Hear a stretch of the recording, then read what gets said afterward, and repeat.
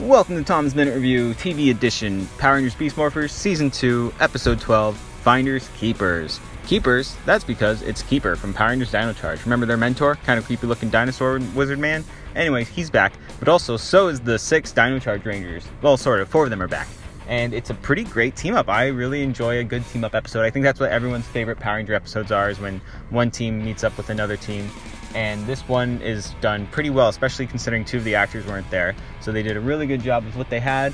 It was always great to see the Dino Charge cast reunite. They've had such good camaraderie, chemistry, and acting chops, and it was so much fun to see them. I really enjoyed this team up. It's a little bit better than the one that's coming up, in my opinion.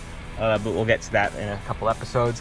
Anyway, so yeah, this episode was really fun, and you get a good balance between the 2 teams. I'd have to give this episode 4 Dino Charge cast members out of 5 as my review number.